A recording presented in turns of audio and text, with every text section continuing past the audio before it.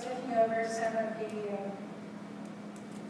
of the pages that have been already changed, and my concern is that some of the strategies that are supposed to be used are used as if they were in elementary school. For instance, trimesters. Trimesters are not necessarily successful in high school. The other thing is, unless you are doing a reading parallels, that is more elementary. You don't normally do reading parallels. It's just not something you would do in high school. You may do peer groups, you may do writing groups, that's fine, but a lot of the suggestions for strategies would not necessarily apply here. Then it talks about technology will be available for all students. We have a problem with that because right now our computer labs are not always functioning. And I recently know that there was a small computer lab just taken apart because it was in need someplace else. But if we're going to have technology throughout the campus, then we need to have technology throughout the campus. This says it will ensure technology is throughout the campus. Right now, that's not true. So if you're going to say something, at least make the attempt that it is, because it's not throughout the campus. Not everybody is able to use computer labs. Not everybody is supposed to have computers, has computer labs, computers to use for their classes. That's really important if you're in technology class. Okay, so and then if you're having a technology class, you need to have smaller classes. There's no way you should have 30 or 40 plus kids in a computer lab. No one teacher can see all of that at the same time. So I feel going back to smaller classes, making sure all students have the same technology, same books, everything. Yes, this would make this school very successful. But if you're going to put it in a contract, you've got to be able to back it up. Right now, I don't think you can back it up. Thank you very much.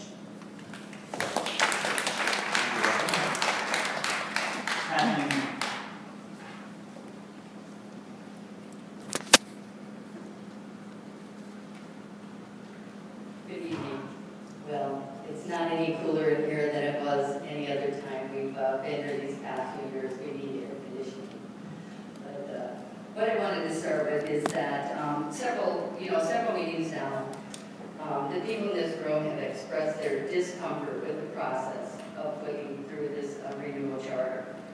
And I think that's because it's just so different than the inclusive process that we held with the original charter.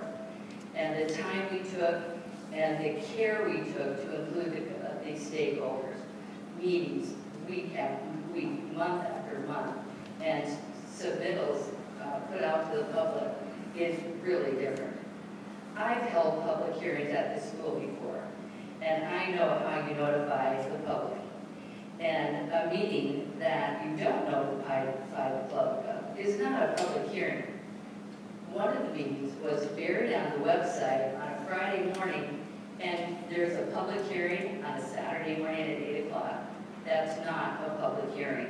So that doesn't sound inclusive.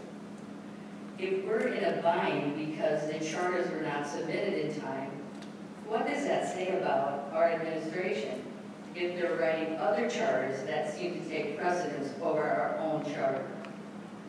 2 charters, it sounds like. The original charter was an excellent document that moved the school from good to great. And we all think that. It moved our school from good to great. It was a great document. It continues to be a great document. Many people in this room served on the committees that helped make that happen. And they don't want it changed.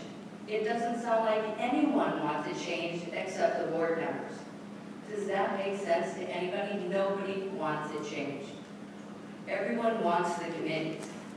They want to have a voice to the board and not just have the voice of the board from the executive director like this charter expresses.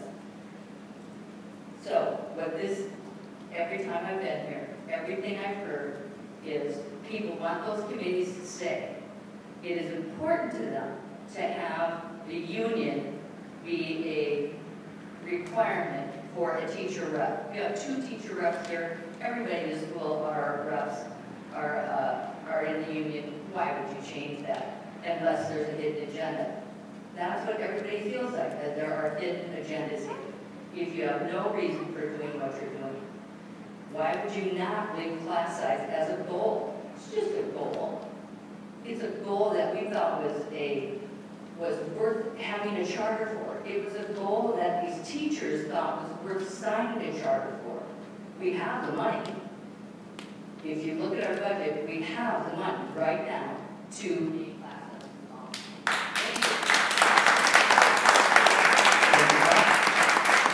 March 17th.